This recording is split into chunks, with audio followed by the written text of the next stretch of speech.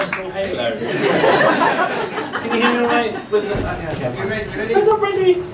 Okay, so, hello, my name's Tom Wright. I'm very tall, good. I'm also a Buddhist, and I'm not here to sell Buddhism, but I thought if I talk about it for 5 minutes, then there'll be less people in the world who will ask me stupid questions. Specifically, the stupid question I get asked often is, so Tom, do you have to wear orange all the time? Normally by people who can see me when they're asking the question. Another favourite one, this was a guy in a bar, again, who could see me. So Tom, when you became Buddhist, did you have to shave off all your hair? And my favourite one, asked by the same guy in the bar. So Tom Wright, when you became Buddhist, did you have to change your name? What? What was I called that when I changed religion, I had to change my name to the Sanskrit traditional name of Tom Wright? It's understandable, the confusion, because there are lots of different kinds of Buddhism. Don't worry, I'm not going to talk about all of them. And two Buddhists, if you randomly select them, could be as different as if you randomly selected two Christians. So lots of different Buddhist traditions will be very different from two different Christians, as you can see. So our particular lot are called SGI, Soka Gakkai International, and we practice the Buddhism of Nichiren Daishonin, and there's about 12 million of us in the world, and helpfully none of them in this room to help me out. So, when Shakyamuni Buddha, the historical Buddha, started doing his teachings in about the 5th century BC, there was a common belief that if you were really, really good, you would come back as somebody of a slightly higher social status. Or, if you were ill, you'd come back as somebody healthy. Or, if you were a woman, you could come back as a man. And Shakyamuni said that is utter bollocks. Actually, everybody has infinite power, wisdom, creativity in their lives already. Everybody is already fantastic, although not everybody looks good in spandex. And therefore, all people are worthy of infinite respect, regardless of social status, gender. And what's more, when you use that power to change yourself, it can make amazing changes in the world. And you don't have to be Buddhist to do this. So Martin Luther King, Gandhi went on their spiritual journeys, and that affected literally the lives of millions of people.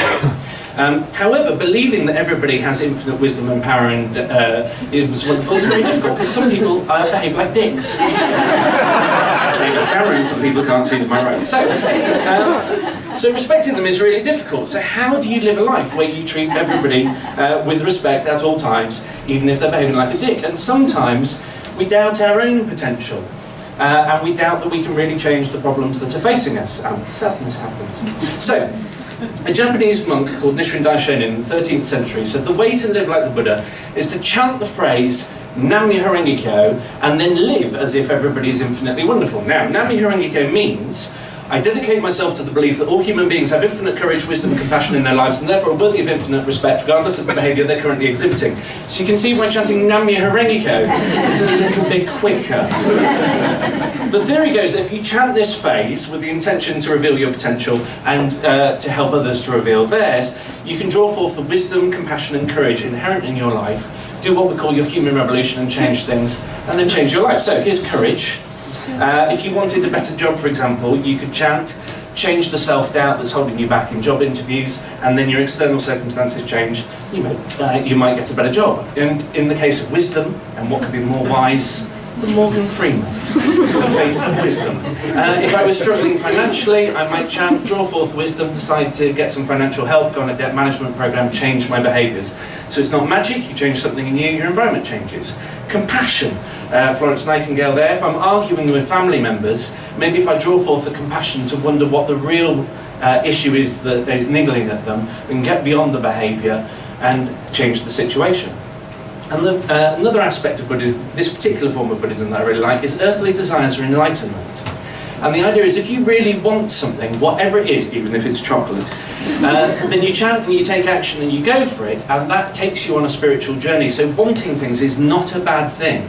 And additionally, because there are no rules about sex, drugs, eating meat, it's up to each of us to decide the best way to create value in your life at each moment. Although Buddhists also get hangovers, so you still have to live with the consequences of your actions. So, the practice is really simple. You chant Nam-myoho Renge-kyo either on your own in your own home or with other Buddhists in the morning and the evening. You study the writings of Nichiren Daishonin and also the writings of our mentor, a guy called Daisaku Ikeda, who isn't a god or a guru, who's just somebody who really lives the practice, and who we try to bring his spirit into our lives. And then we go out into the world and try and behave as if everybody is infinitely wonderful, which is, of course, easier said than done. Thank you very much.